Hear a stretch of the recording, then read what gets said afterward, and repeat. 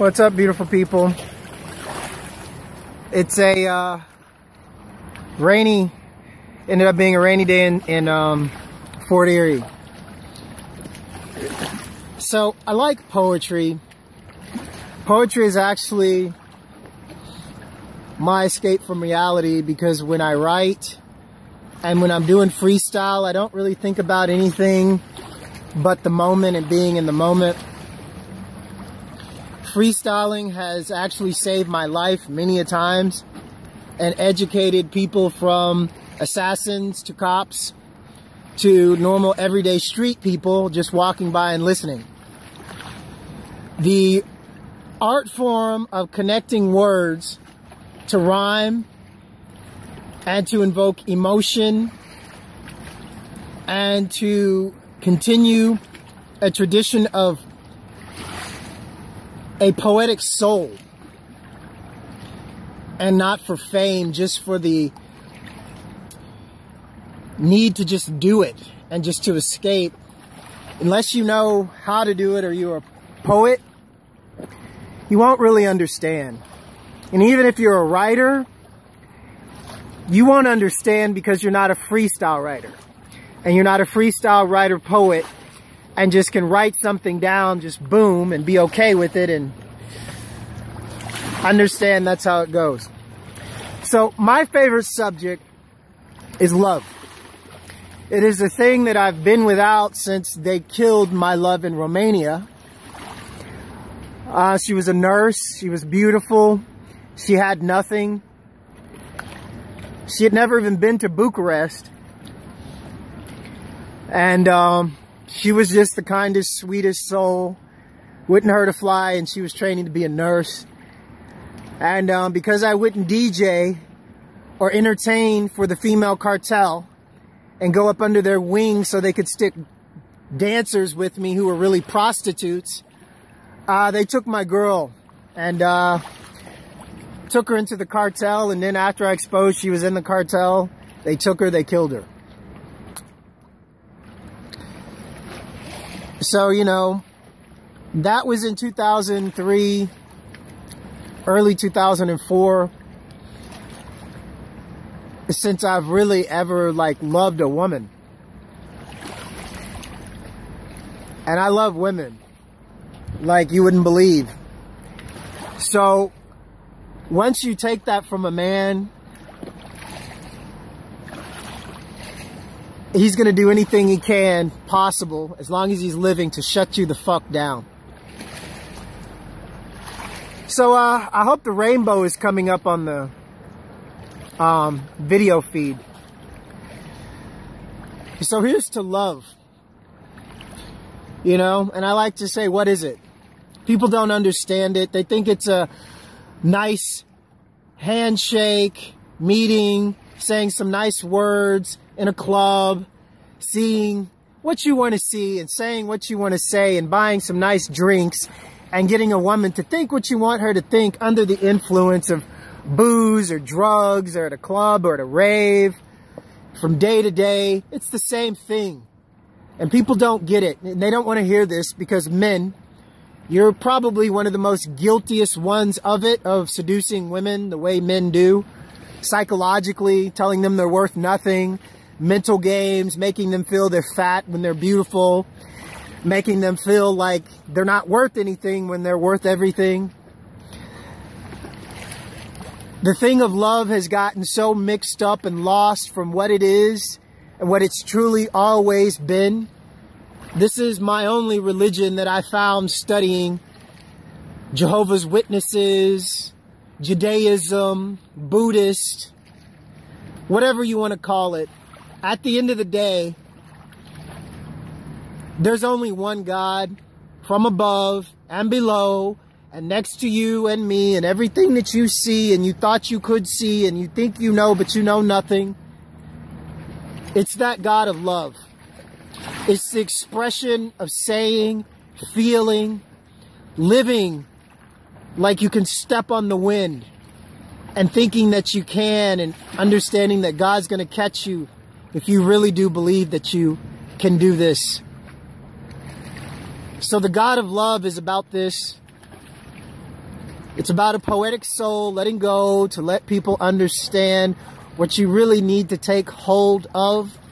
Because the greatest love that God ever gave you is what I'm sitting on, what I'm breathing, what you're seeing is Earth. She is the greatest gift to you and me, but you truly don't know what she's worth. She gives you air like your mother gives you milk from her breast when you were a newborn baby. She doesn't question, she just does it because she knows that you need it to stay alive. This is why they don't want me to speak. This is why they don't want people to see what I see through my eyes, to respect the mother, the lover, the giver. She doesn't question anything, she just does.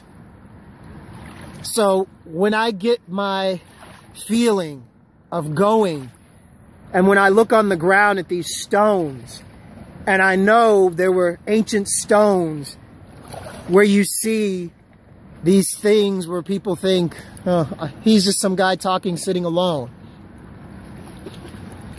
I know where to go. I know what to do. No matter what's going to happen to me, I know she loves me. Because I try to be good to her in every way I can, even when I speak. Even if it's just one person getting educated about what life really is, what love really is, what she does with you without question. When was the last time you thanked Earth for the very breath that you have without conditions? Love without conditions. Unconditional love. That's what God gave to you and me, and that's what Earth passes on to you and your children and every little thing that you do. But men created a system that disrespects her, that destroys her, that tries to hack into her, drill into her, cut her down, abuse her, use her, rape her. Does it sound kind of familiar, women? What the society that we have grown up in does for you, me, and the children? In the spirit of Pablo Neruda, if you haven't read his poetry, I really can't tell you how expressive it is and how unified it gets you to feel one with her.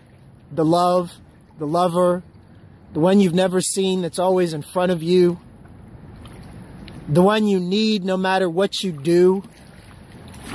And you're never alone because she's always around you.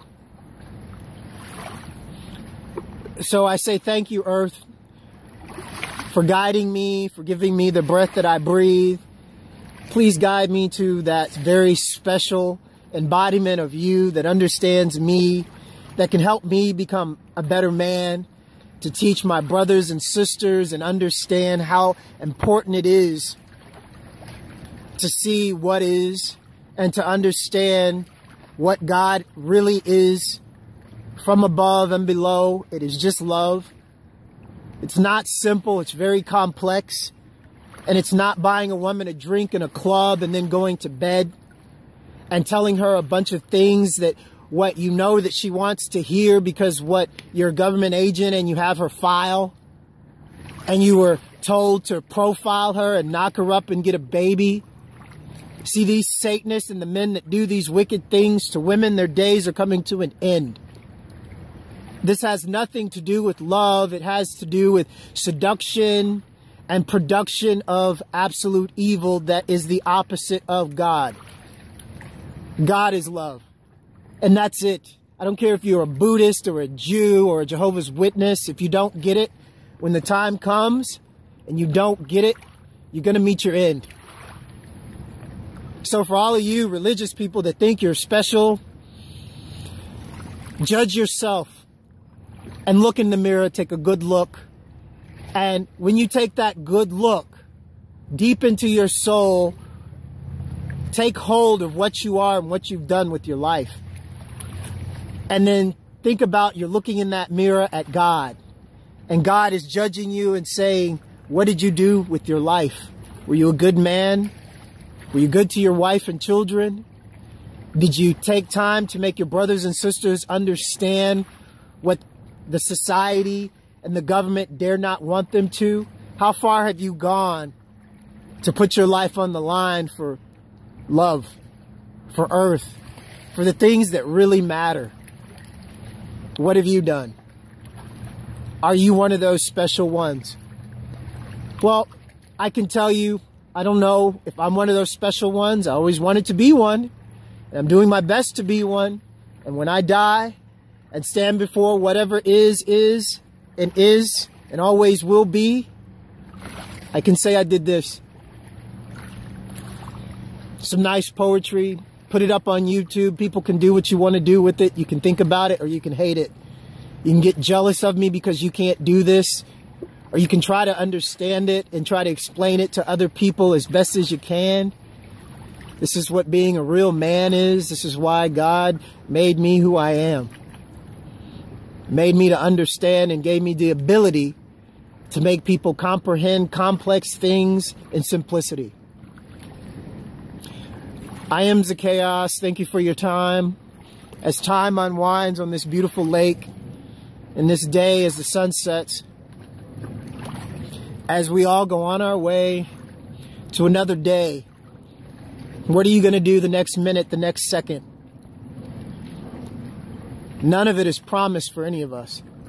This is what I did.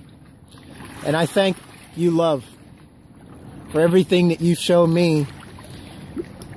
And for those beautiful, special, incredible ladies out there, keep being beautiful and strong.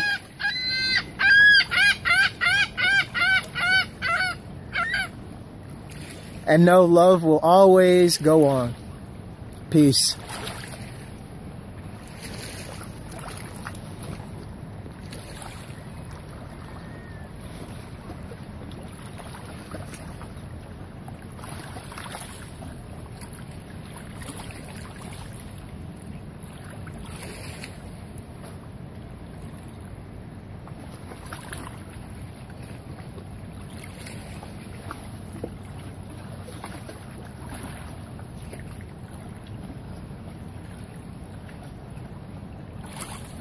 And to continue a tradition of a poetic soul, and not for fame, just for the need to just do it and just to escape. Unless you know how to educated people, from assassins to cops to normal everyday street people just walking by and listening. The art form of connecting words to rhyme and to invoke emotion. Poetry is actually my escape from reality, because when I write and when I'm doing freestyle, I don't really think about anything but the moment and being in the moment. Freestyling has actually saved my life many a times. And to do it, or you're a poet, you won't really understand. And even if you're a writer, you won't understand because you're not a freestyle writer. And you're not a freestyle writer poet and just can write something down, just boom, and be okay with it. And